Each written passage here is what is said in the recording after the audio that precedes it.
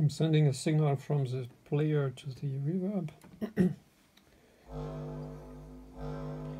I take the wet out just like this.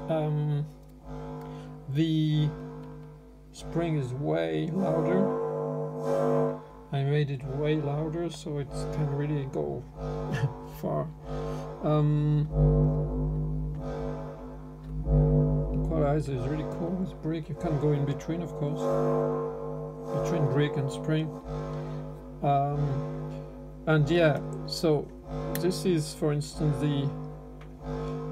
the feedback is normalized. It means if you have nothing in, so it's this signal injecting in itself, the output injecting itself as feedback.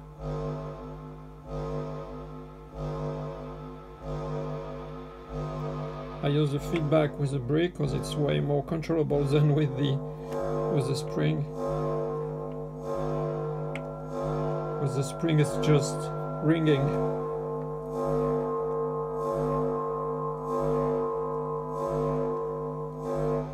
So and yeah, it's normalized, so it means if I send the 258 into the feedback in,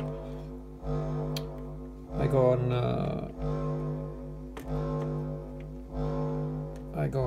inverting, for instance, and I increase the. So now the signal is going in and it's injected in the input, so it goes on the wet. It's like acting like a mixer.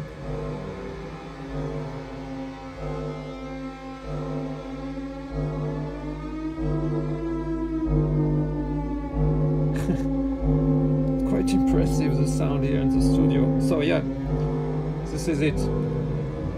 Just a trick to mix two signals, you know.